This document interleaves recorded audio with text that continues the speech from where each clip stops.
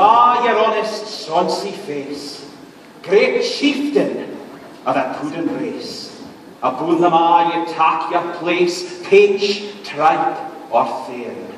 Well are ye body wa grace as long as my hair.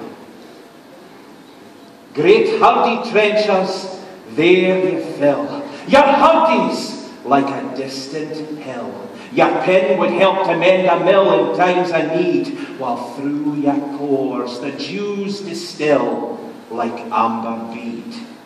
His knife, with rustic labour dight, cut you up with ready slight, trenching your gushing entrails bright like ony ditch. And then, oh, what a glorious sight, warren, reeking, rich. Then horn by horn they stretch and strive.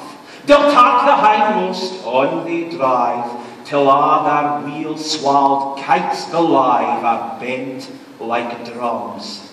Then I'll get men maist like to rive, be thankit, hums. Is there that o'er his French ragout, or olio that would stow a sou? Or fricassee that would mock our spew with sick a scona, look down with searing scorn for view on sick a dinner.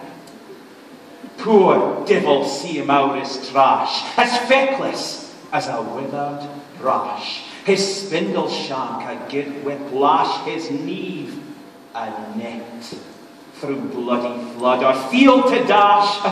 Oh, how unfit. But mark the rustic Haggis fed. The trembling earth resounds his tread. Placing his wally neve a blade, he'll mark it whistle. And legs and arms and heads will sned like taps a thistle. Ye powers wha mark mankind your care, and dish them out the bill of fare. Al Scotland once nae stinking fare that loups in juggies. So if ye hear her grateful prayer, gie her a haggis.